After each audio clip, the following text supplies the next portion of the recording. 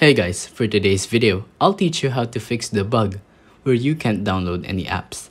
This is a simple 2-step guide, so watch until the end. The first thing to do is opening your settings. Once you're here, scroll down until you find Screen Time.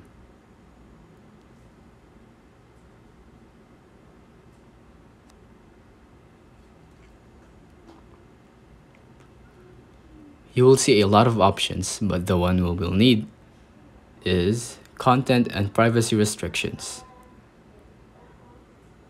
Now, we go to Content Restrictions and then type the password you set.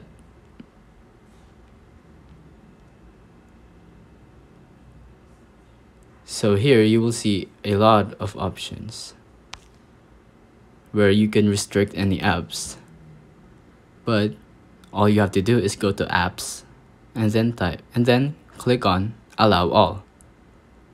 If it's not on allow all, then you won't be able to download any apps. So just tap on allow all and then that should fix it. But if it doesn't work, try logging out your iCloud account or Apple ID account and then logging back in.